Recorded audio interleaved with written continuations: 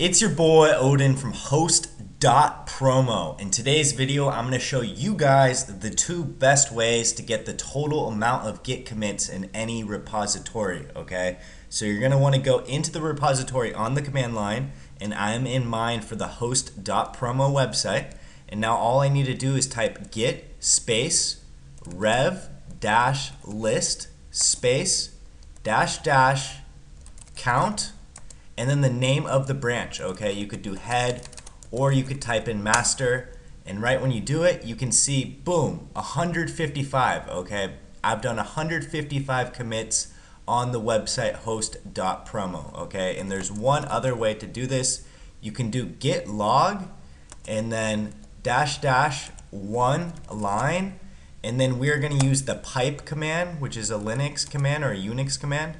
And then we're going to use the WC tool, which helps you count characters, lines, anything. We use the -L for lines, okay? And then boom, 155, okay? I will put these two commands in the description. And if you guys found this video helpful, make sure to like, comment, and subscribe. And make sure to check out host.promo. And if you have any questions about Git or want to see other tutorials, leave them down below and I will get back to you as soon as possible. Thank you guys for watching. Have an amazing day. Peace out.